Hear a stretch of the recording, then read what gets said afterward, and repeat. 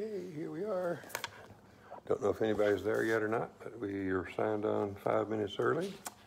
And we are Bob and Susan McClendon. We're going to lead morning prayer this morning. See if I can get you over here.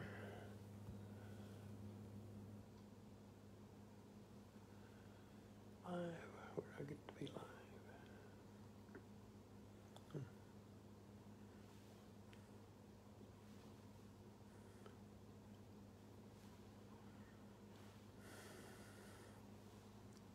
Said I'd get a notification here. There's one. Good morning. And then Amanda's on. Good morning, Amanda. I don't know how you do it. You're always, you always, every one of these, they're amazing. And there's Vicki Stevens. Good morning. We're going to go Hey, girl. start our service here in 4 minutes. I would play music for you, but I found out that our crazy laws, it's illegal for me to play Amazing Grace in the background while we wait for 8 o'clock to come. Something doesn't seem right about that, but at any rate, we'll be law-abiding. Well, I think figure out how to get this. It usually comes up.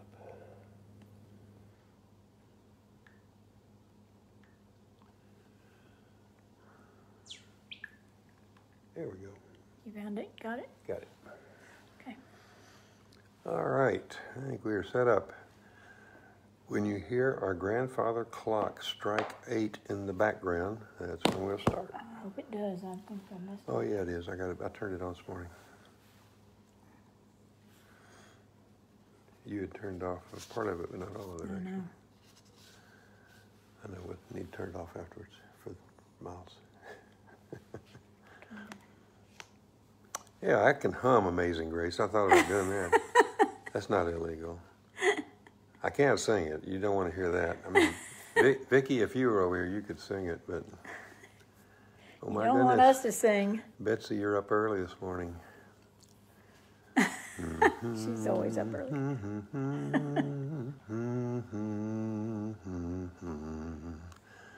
know what I found out the other day? Somebody's Facebook post. Amazing Grace can be played all on the black keys. It was a Negro spiritual that was composed on a slave ship, apparently. And and it's played all on the black keys on a piano. I didn't know that. There may be ways to play it on white keys too, but you can play it all on the black keys. A little bit of trivia. We're 2 minutes away. We'll start morning prayer.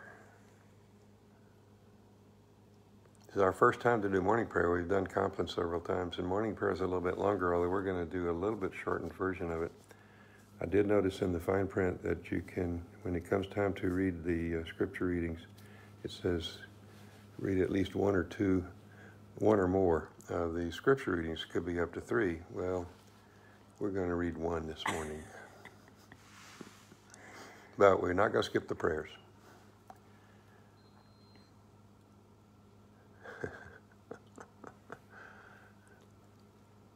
Yeah, if somebody's listening out there that plays the piano, they can confirm whether I'm right or not about playing Amazing Grace on the black keys. I saw it on Facebook, so it must be right. The other good thing about these home services is you can take your coffee to church.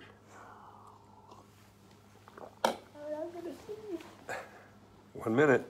Don't go away, Sus. 1 minute. You don't want to sneeze in there,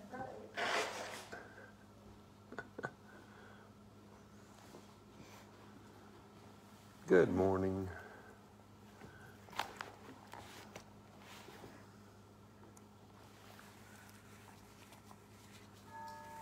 All right, do you hear that in the background?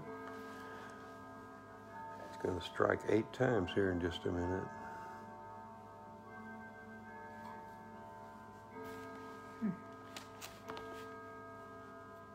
That one's slower, that one's fast.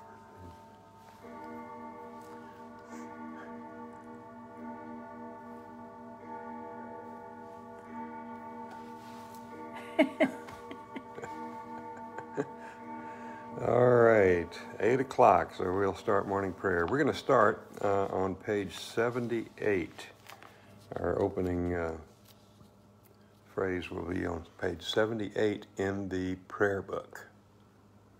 Yeah. So if you have a prayer book and you're following along with us, turn to page 78, and I'll keep you posted on the pages where we are. Morning prayer in the prayer book can be a little confusing because there's a ton of options, but I'll lead you through it. Let the words of my mouth and the meditation of my heart be acceptable in your sight, O Lord, my strength and my Redeemer. And now we're going to turn to page 79.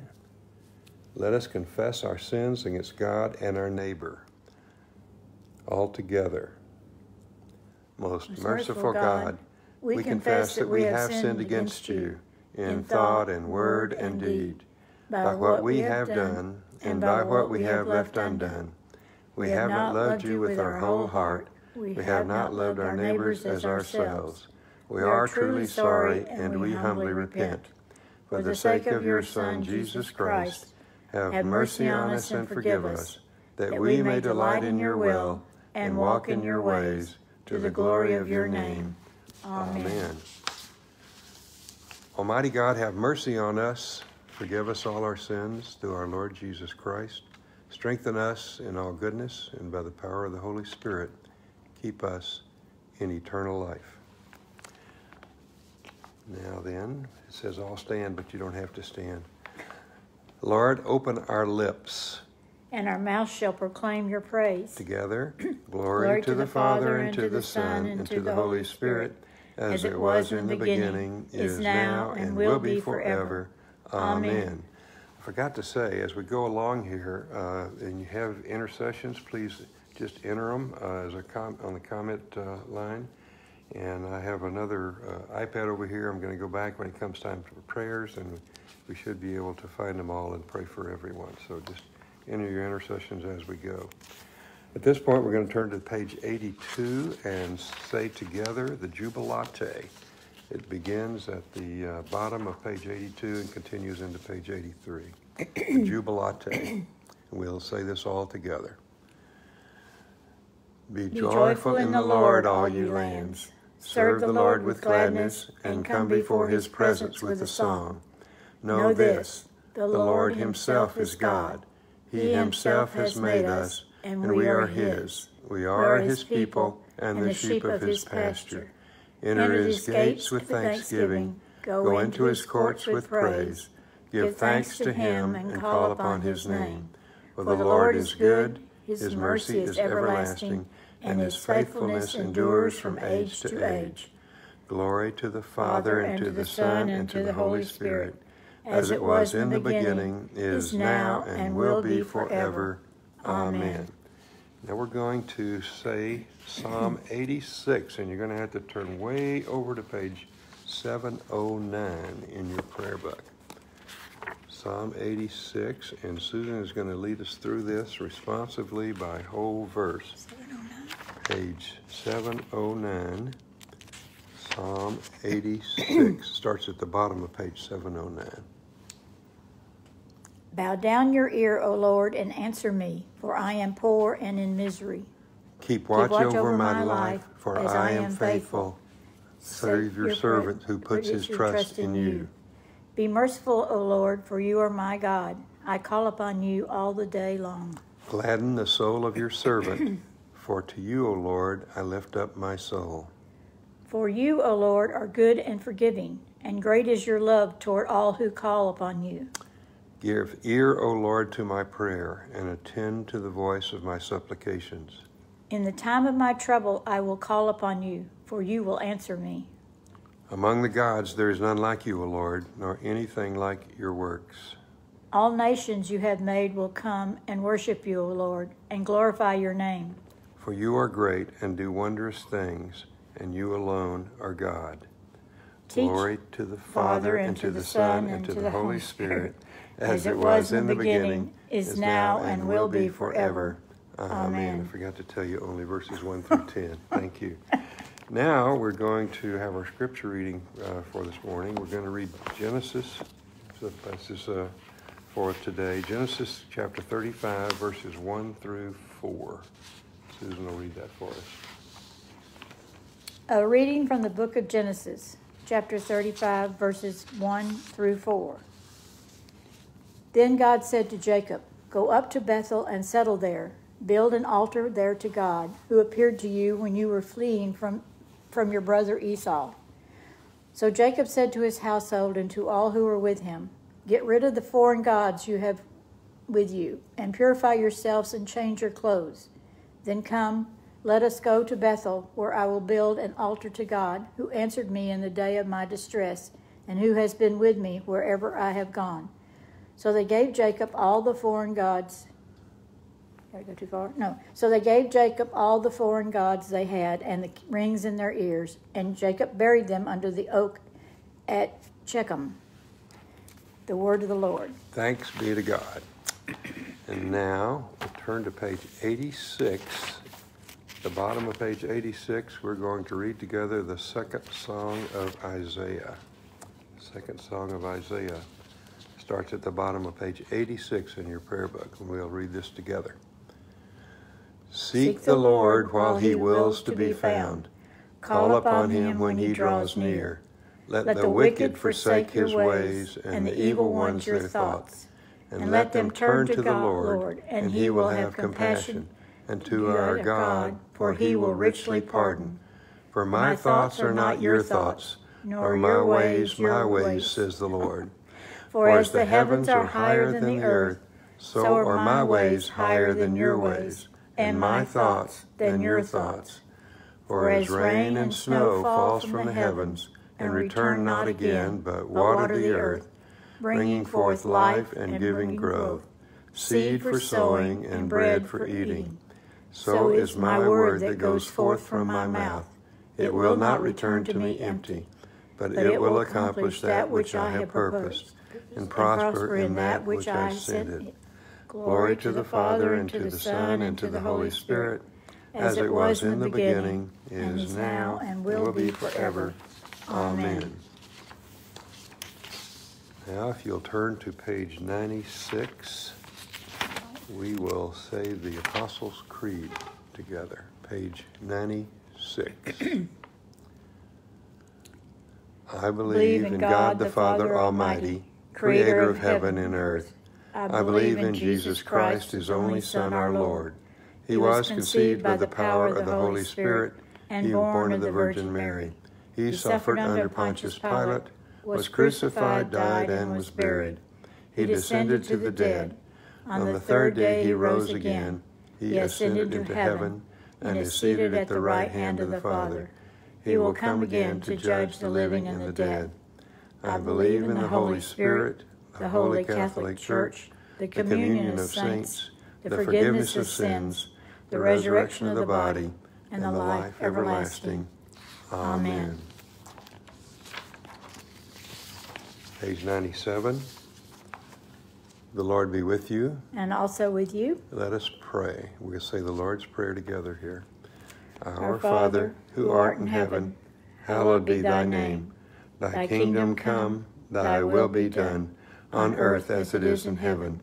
Give us this day our daily bread, and forgive us our trespasses, as we forgive those who trespass against us. And lead us not into temptation, but deliver us from evil. For thine is the kingdom, and the power, and the glory, forever and ever. Amen. And so now if you will turn to the top, it's not the top, the middle, I think, of page 98, we're going to say suffrage B. Suffrage B, page 98. Save your people, Lord, and bless your inheritance. Govern and uphold them now and always. Day by day we bless you. We praise your name forever. Lord, keep us from all sin today. Have mercy on us, Lord. Have mercy. Lord, show us your love and mercy. For we put our trust in you. And you, Lord, is our hope. And we shall never hope in vain. And now we are going to say 3 of the collects starting on page 99. First, we'll start with the collect for Fridays, page 99. Almighty God, whose most dear Son went not up to joy, but first he suffered pain, and entered not into glory before he was crucified. Mercifully grant that we, walking in the way of the cross, may find it none other than the way of life and peace, through Jesus Christ our Lord. Amen. Amen. Now a collect for grace.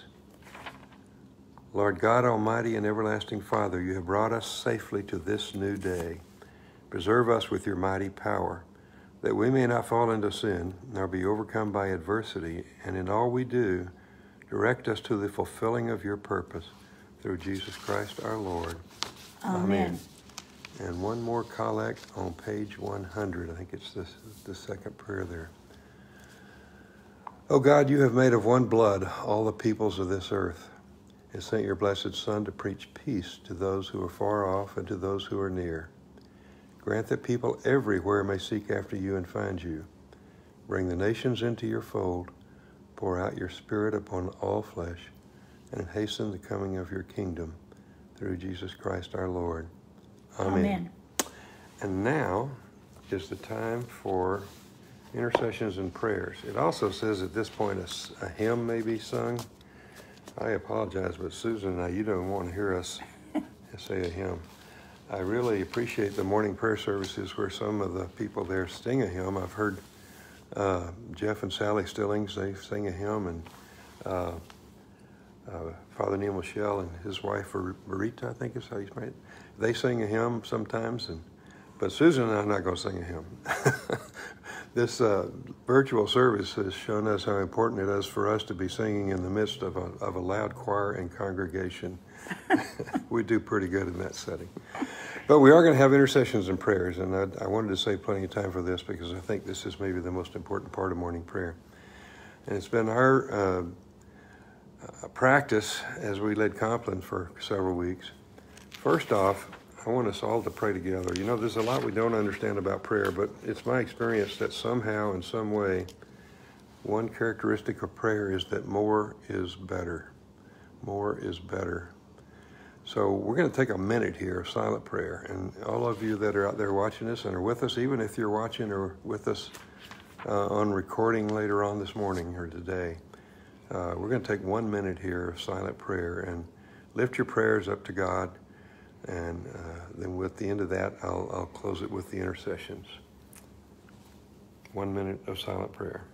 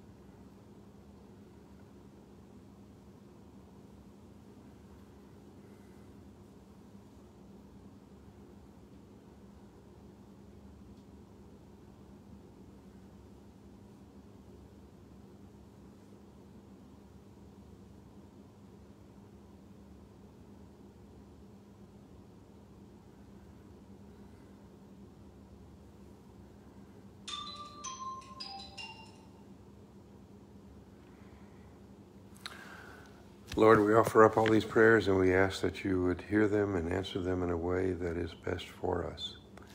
And now I know there have been some intercessions coming through, and I'm going to find those here. Lord, I pray that you would hear our intercessions as we bring them before you, and we pray that you would, we know that you'll hear them, and we pray that you would answer them in a way that's best for all concerned. We pray for Susan Petty, who has been diagnosed with COVID-19. We pray for her healing and recovery. We pray for Sue and James. Bless them, Lord, in accordance with their need. We give some thanksgivings at this point. I understand there was successful surgery yesterday for Brian, and we're thankful for that.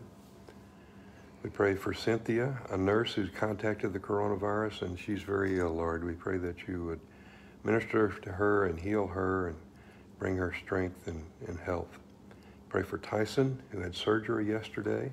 Pray that she has a speedy recovery and that the biopsy she's had will come back clear and healthy. We pray for Kyle, who's been at Pine Cove this week. We pray that God touches his heart and that he comes back healthy. We pray for discernment for Cheryl's job. Help her find a position where she has a better work-life balance and can spend more time with her family. And we pray for Mimi Tanner, who is being evaluated for the virus and waiting for results. She fell yesterday, and we pray that you would heal her and comfort her and bless her family as they surround her during this difficult time. We pray for Deanne, who has the virus. She's a caregiver for her son Phil, who has cancer and is awaiting surgery. My goodness. We pray for her healing and her protection from the virus. We pray for healing for Joan, for Andrew, and for Shirley.